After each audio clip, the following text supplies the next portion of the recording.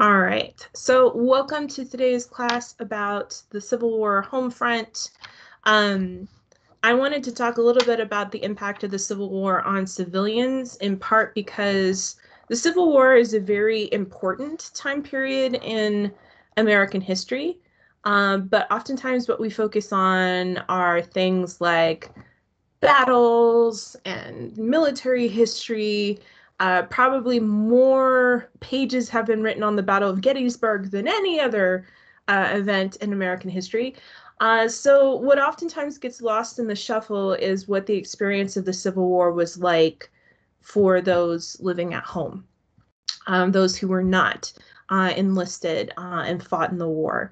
Um, part of part of this is when we talk about war, the tendency is to talk about battles and campaigns and other kinds of things, strategies, tactics.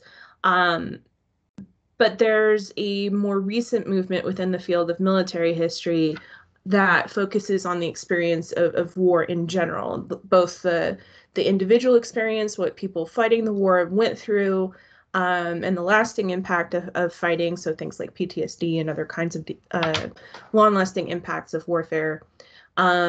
But there's also a desire to kind of understand how war impacts society.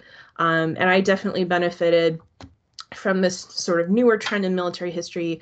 When I was an undergraduate student at Texas A&M, the military history class I took was taught by a professor who was very much kind of on that wheelhouse. Let's look at the broader impact of war on society. And that's definitely shaped me as a historian. I'm a historian of World War II era, and I specialize in the home front on World War II.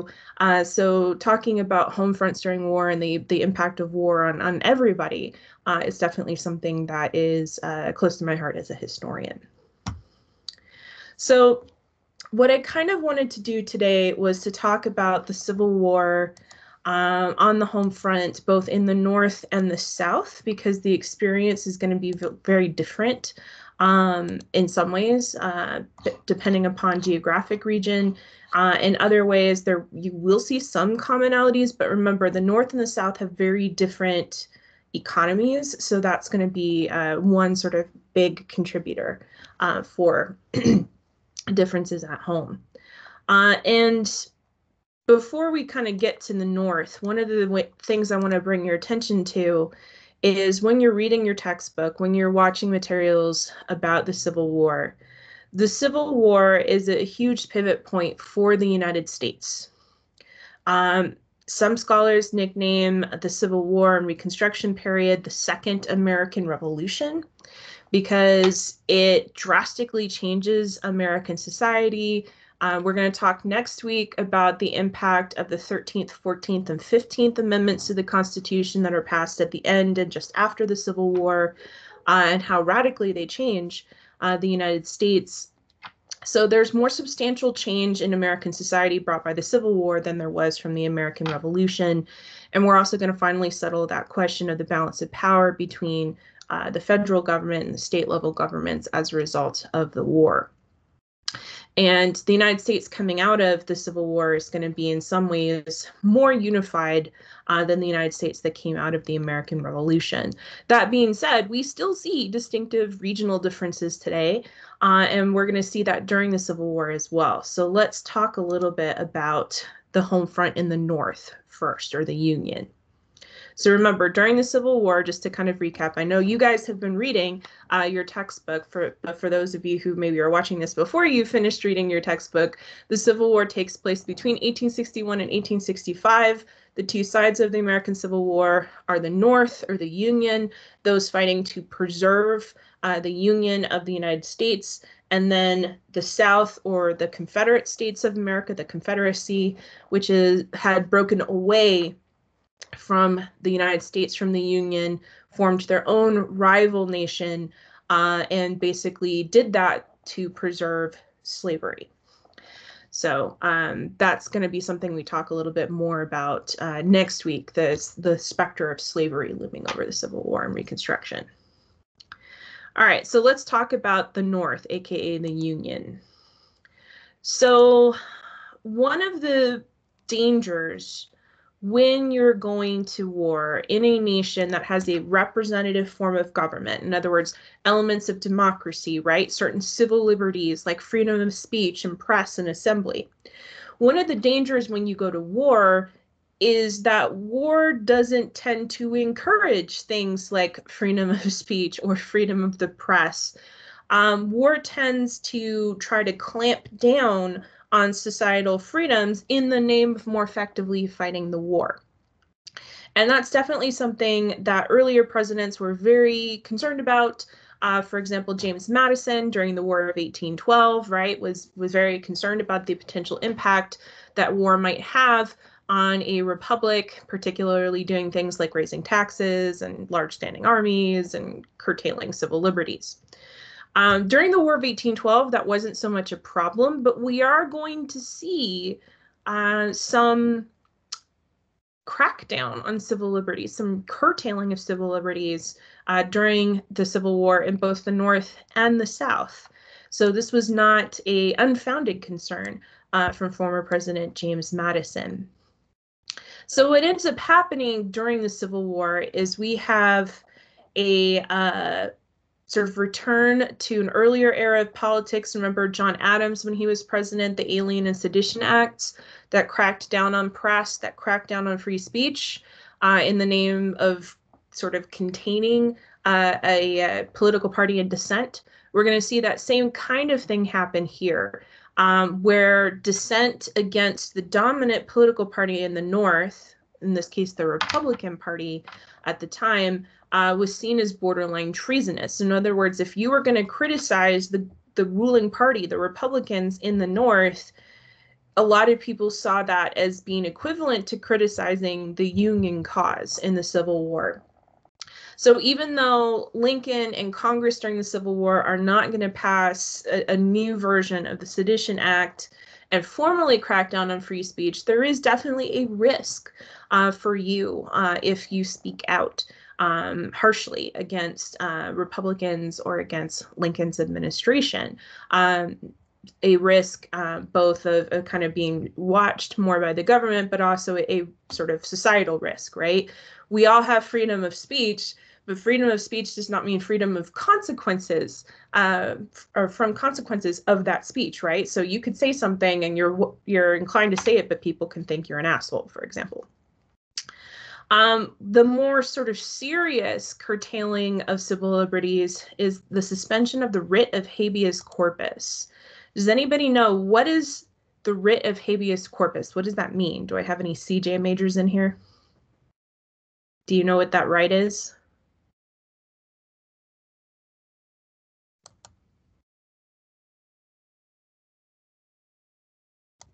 So the writ of habeas corpus means that you cannot hold someone indefinitely without formal charges. So if you're going to arrest someone, you can't just arrest them and chuck them into jail or prison and just let them sit there indefinitely. You have a certain period of time where you have to produce charges or let them go. So habeas corpus means to produce the body, right? So in other words, if you don't have charges leveled against them, you have to let them go.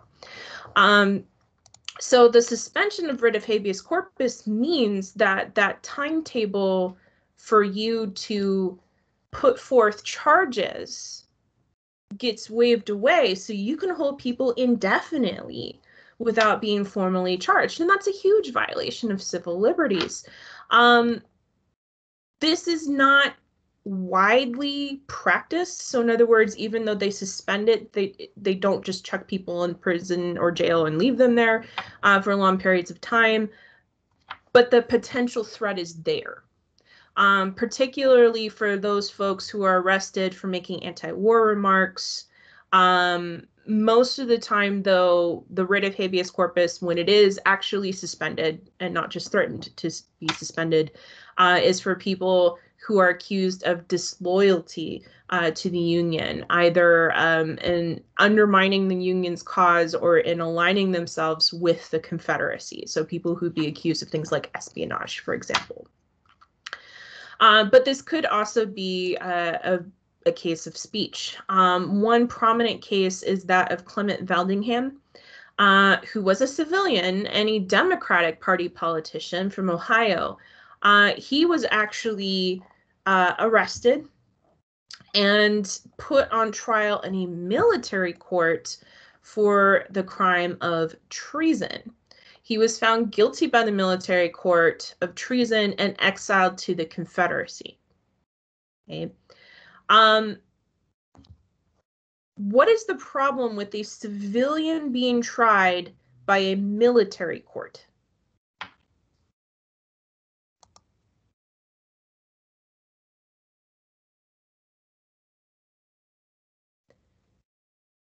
The big problem with that is the fact that you have a right under the Constitution to be tried by a jury of your peers.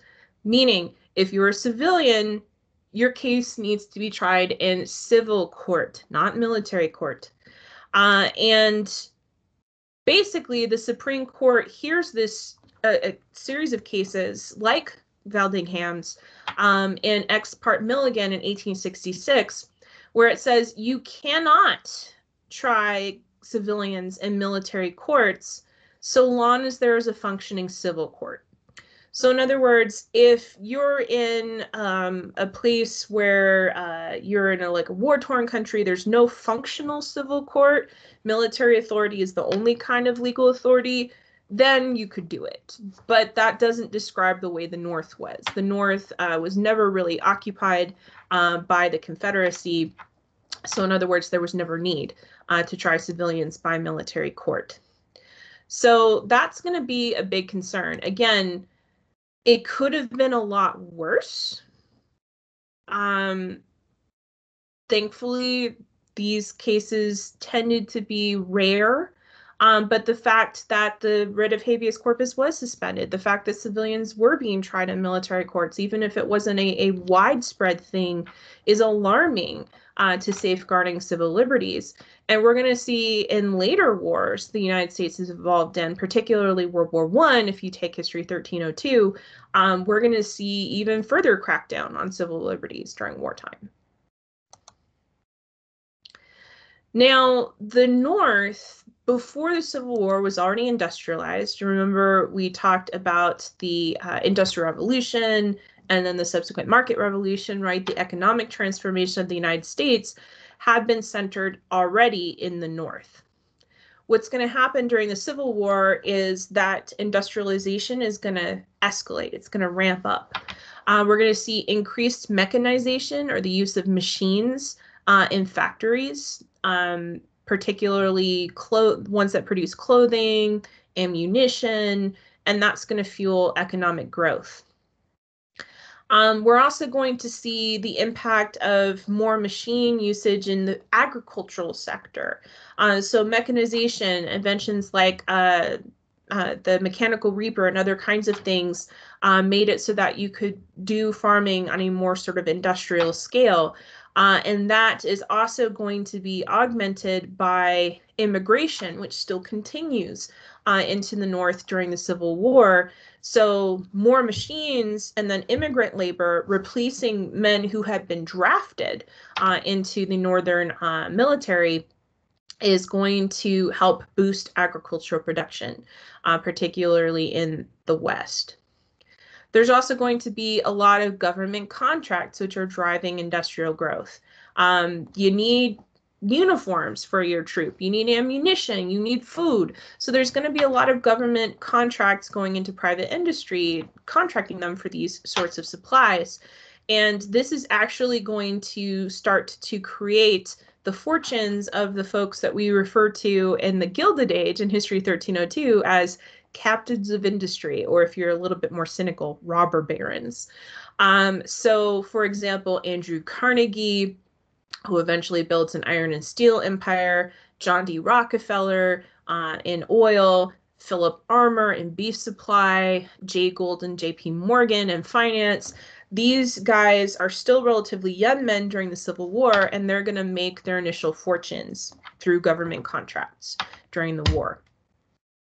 And most of these guys, again, notice that they're young men. So technically they should be subject to the draft, which said that men from a certain age, usually from like 18 to in the mid 30s, had to register for the draft, and if they were drafted, they had to serve. A lot of these guys, though, got through on a loophole in the draft, which was you could purchase a substitute. So if you got picked, if your name got picked in a draft, either you had to enlist or you could pay somebody to enlist in your place. So rich people did this all the time to get out of fighting. A lot of these guys, who were running businesses did this so they wouldn't have to, abandon their business and go fight.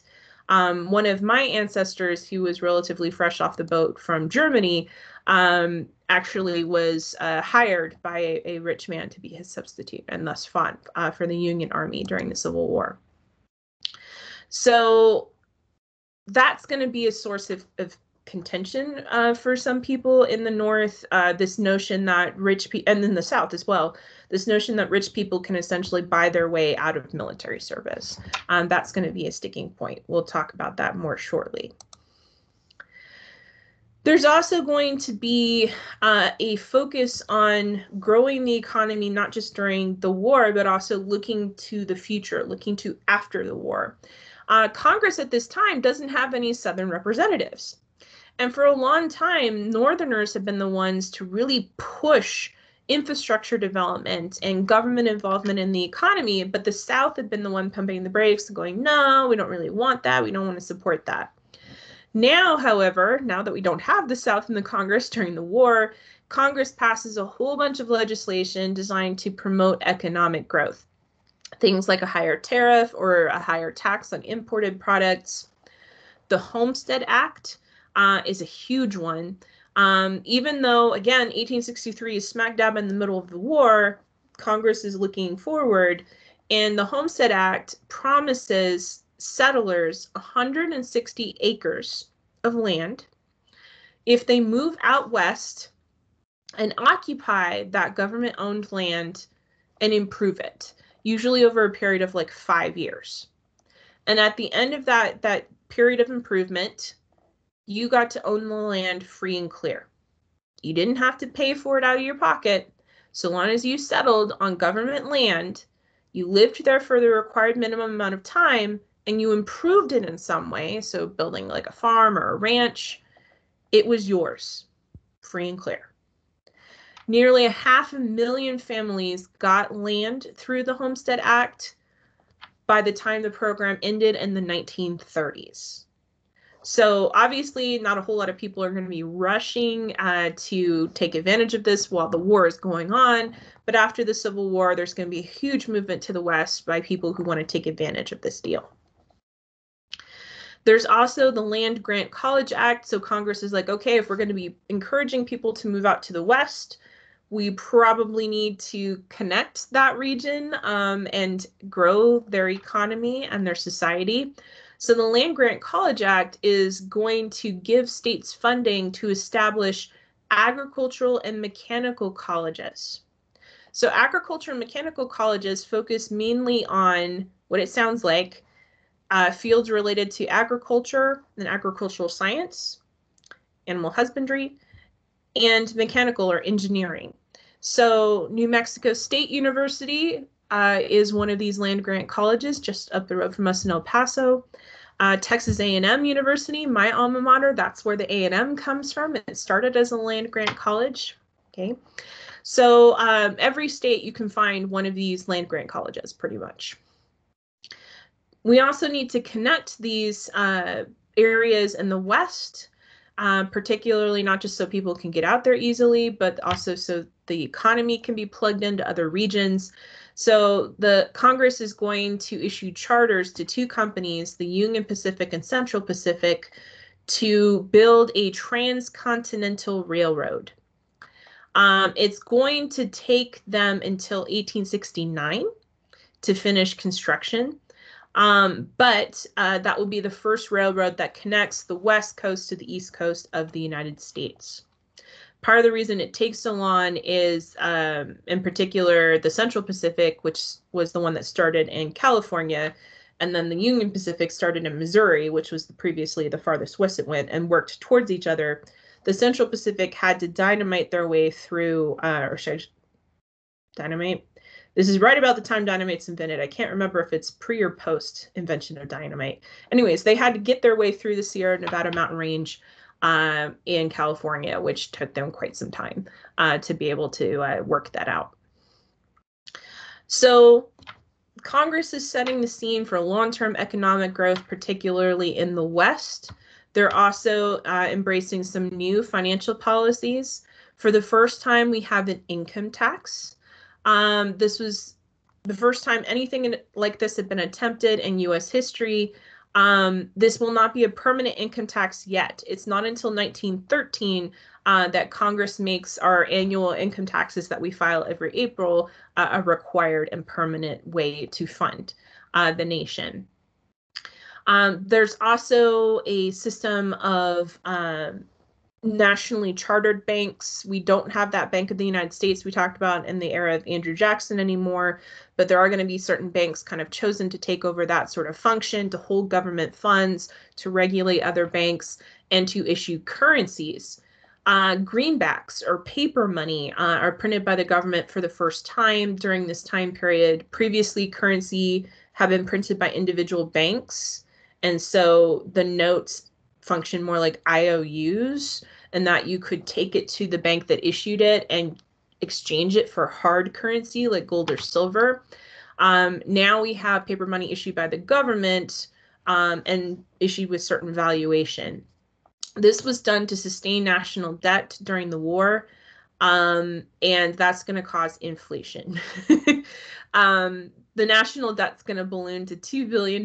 That's not adjusted in today's money. $2 billion in 1860s money because of the war, and that paper currency is going to be a way to kind of sustain the government. By the end of the war, the federal government increased in size. It became the largest employer in the United States, and the budget of the national government increased by 20 times over the course of the war. So the government will shrink back down in peacetime, but the importance of the federal government and its expanded role in the economy is going to be a more permanent feature of American politics following the Civil War.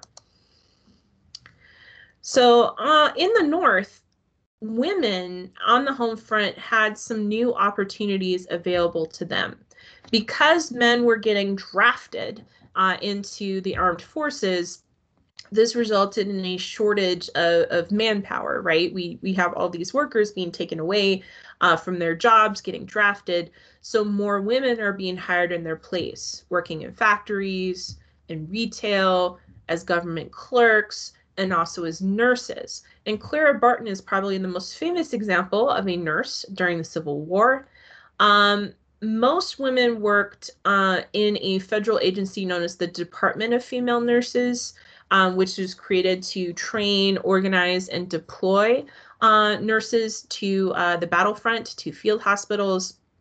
Clara Barton did so independently.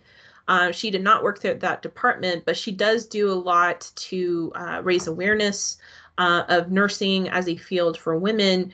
And Clara Barton is also going to be very deeply involved in bringing the American Red Cross to life, basing it on an international organization. She's also going to be influential in drafting the Geneva Convention, which basically is a convention that comes up with basic rules for warfare, including things like you can't torture people, right? That kind of, you have to have prisoners held in certain levels of conditions, right?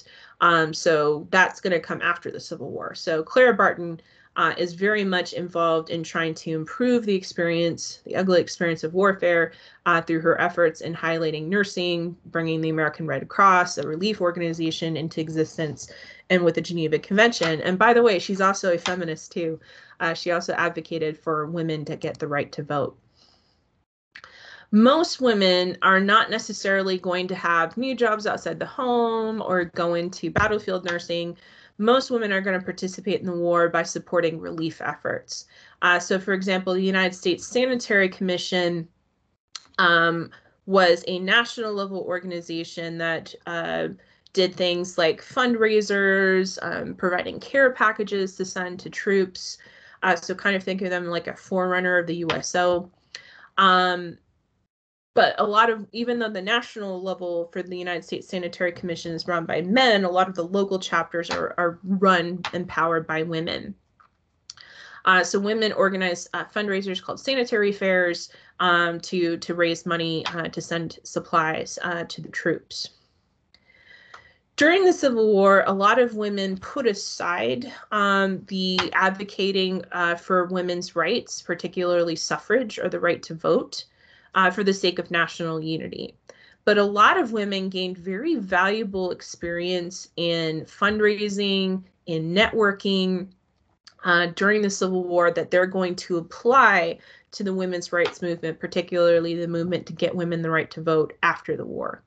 And a lot of women are going to see their political power in the assistance they provide during the war. As I mentioned, Clara Barton is going to be one of these women who really, her wartime experience helps strengthen her commitment to getting women the right to vote and other rights as well, to make them more equal members of society. So, as I mentioned earlier, there's not this happy, sunshiny, rainbows, puppies, kittens reality on the home front. There is a lot of dissent on a couple different fronts. There's a group called the Copperheads who opposed fighting the war, and opposition from the group known as the Copperheads mostly clusters in border states. So states right on that boundary between the North and the South, particularly states like, for example, Missouri, which even though they remained in the Union, still had slaves. There were a couple states like that that were right on the boundary line that stayed in the Union, but still had slaves. And then the other area that Copperheads are going to be really popular is in cities in the North, particularly among immigrants, because immigrants were subject to the draft. Even though they were not U.S. citizens, they were still required to sign up for the draft. And as I mentioned, immigrants were typically the ones hired by rich people as substitutes to go fight in their place.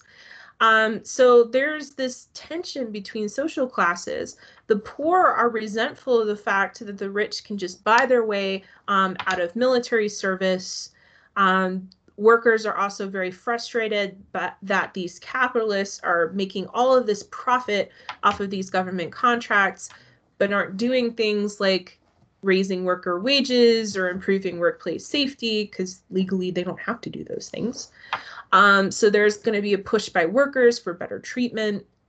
There's also going to be a lot of tension between races. In particular, working class white people feared that if slavery ended, which after 1863 was looking increasingly likely, that they were now going to have to compete for jobs against newly freed African Americans, and that was going to not only make it harder to find a job, but it was going to drive down wages. And so there's this tension, this economic competition going on between white workers and non-white workers. All of this is going to come to the head in one of the deadliest riots of U.S. history, the New York City draft riots, which take place in 1863. They last for about 4 days. More than 100 people die. We don't have an exact body count because as I can tell you as a historian who specializes in studying riots, they're chaotic and complicated and really hard to document. The riots initially start amongst the immigrant working class in New York who are rioting against the draft, but eventually it devolves into violence against anybody they have a beef with, including draft boards, Republicans, wealthy people, African Americans, and it's a really brutal riot. Okay, so lest you think everybody in the North is gung-ho on board for this war, no, that is not, emphatically not the case. So let's turn our attention to the war in the South. Now, as I mentioned, there are going to be some similarities in how the home front is experienced by both regions, but there are going to be some key differences.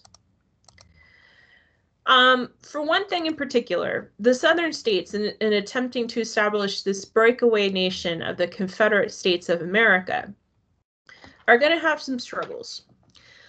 Jefferson Davis, who is the president of the Confederacy, has a hard time wrangling all of the different states, because a Confederate form of government is a loose organization of states. This means that the sort of national or unifying level of government doesn't have as much power. This is a reason why we switched from a confederacy, which was our first attempt at government, to a federal government, because then that had a little bit more power and organization, a little bit more unity. So Davis has a very difficult time getting these southern states to agree on anything. He also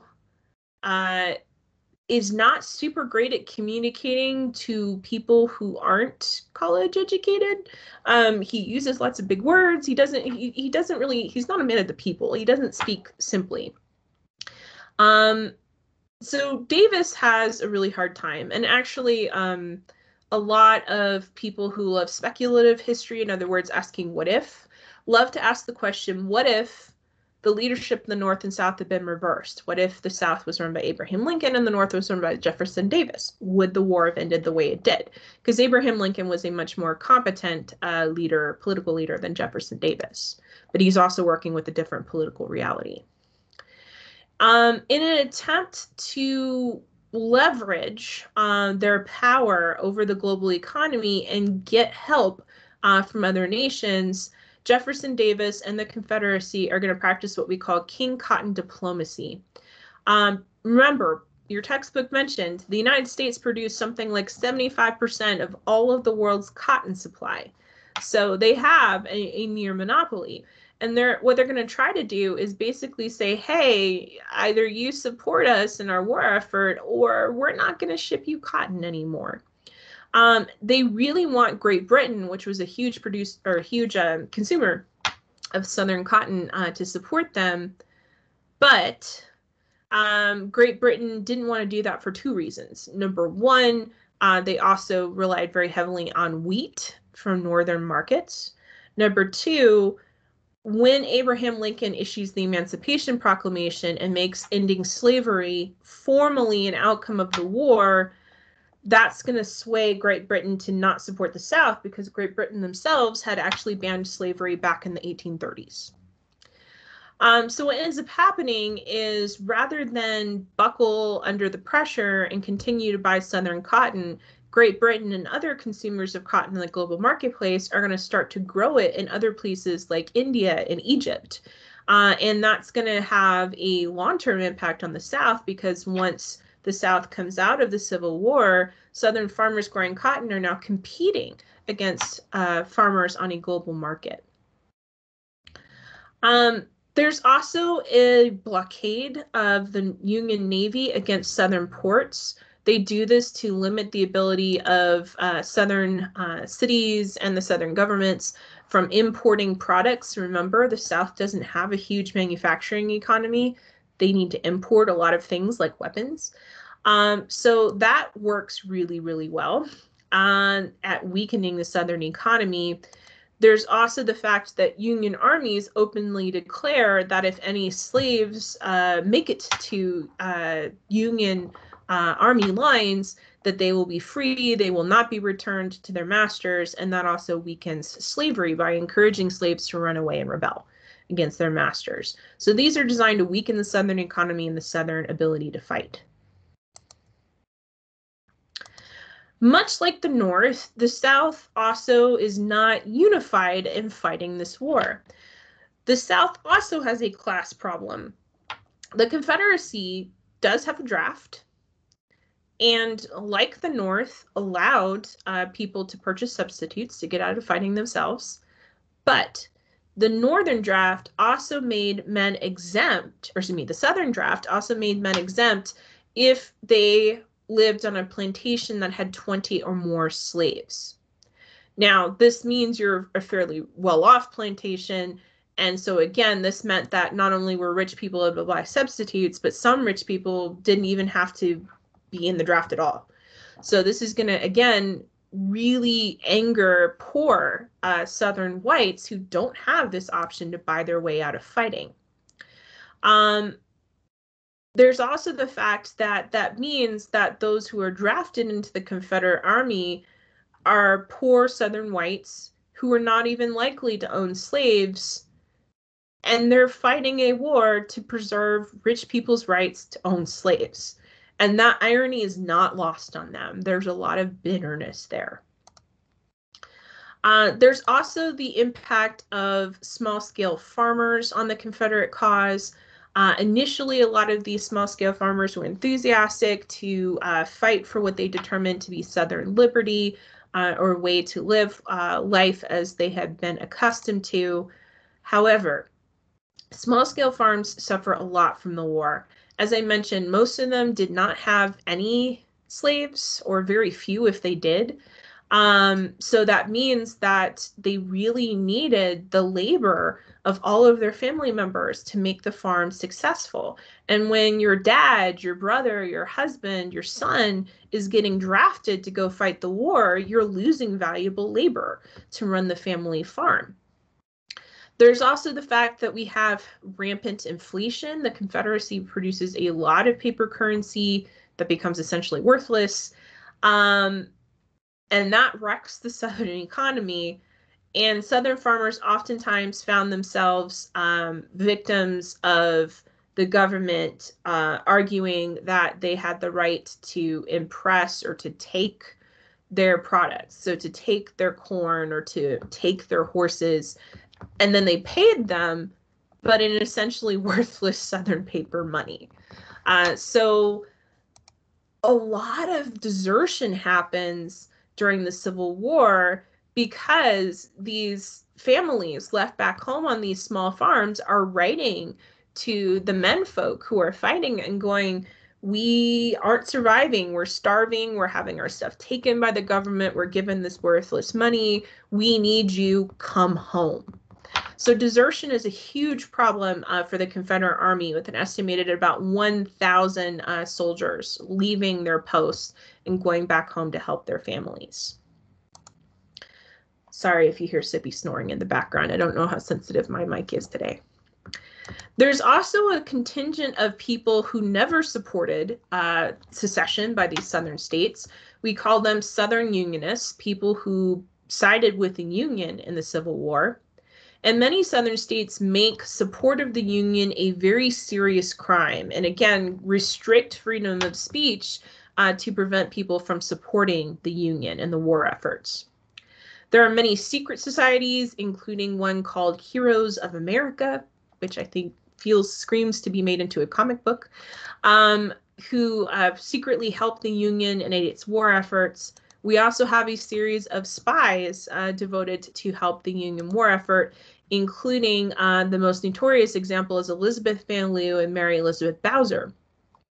Van Lew's family lived in Richmond, and Bowser had been a slave in the family household, but had been emancipated or freed before the war. And Bowser, as a freed woman now, gets a position working in the Southern White House. And so nobody thinks twice about saying sensitive things in front of this Black woman. And she ends up passing these secrets along to her former master, Elizabeth Van Lew, who passes them along to the Union. So speaking of women like Van Lew and Bowser, Southern women are crucially important to the war effort. When they don't have support of Southern women is where they're going to start running into problems. They don't have as much in the way of new job opportunities as Northern women do. As I mentioned, many poor Southern women are kind of stuck supporting their families on these small-scale farms in the absence of the men in their family. Lower class women suffered the most because of this dependence on their husband's labor, and many women actually became activists. Many of these women pushed for the government to send money and compensation and aid to help feed their families while their husbands were away at war, and some women rioted. You actually see in this political cartoon on this slide, women are engaging in a bread riot. They're rioting for food. Women's support and women running homes and businesses is essential for the Southern war effort to survive. But when women struggle, so does the war effort, because women are writing their, like their men in their family to come home and help them. They're pushing the Confederate government for help and aid. And so when you lose the support of women, you lose the popular support for the war, is essentially what happens in the South. Now, one thing I did want to mention was African Americans in the Confederacy. As I mentioned, the North widely advertised that any slave who made it to Northern Army lines would be freed. However, there was a discussion within the South about, could we offer freedom to slaves if they would fight for the Confederacy? Now, if this sounds weird to you, remember this was a similar offer made by the British during the American Revolution, that any slave who fought for them would get their freedom. Now, the Confederacy doesn't want to do this, in part because they fear arming former slaves with guns, and they feared that this would also further unravel slavery, because if the Confederacy won the war, then you would have this population of free Africans who were not subject to slavery, and they thought that would be destabilizing. Eventually, because of a loss of manpower due to desertion and casualties, there is a last-minute authorization of this plan to arm African Americans in exchange for freeing them, but it doesn't come through until late March 1865, and the war ends in April. So really, there's no implementation of this plan. Now, where African Americans enter into military service in the Confederacy is as laborers. There's a lot of use of slaves as hard laborers, building forts and positions, transporting supplies, doing things like cooking and cleaning for the troops, or going to war with their rich masters and serving kind of as their personal servants.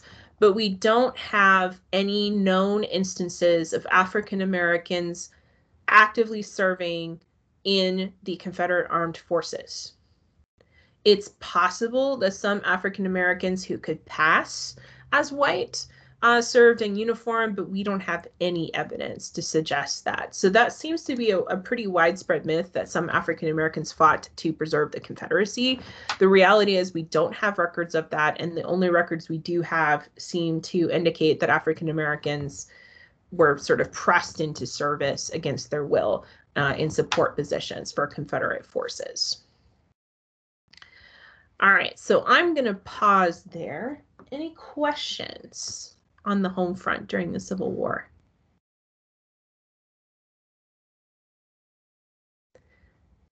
We're going to talk about the impact of the Civil War, and particularly the constitutional amendments that come out of the Civil War and Reconstruction era next week.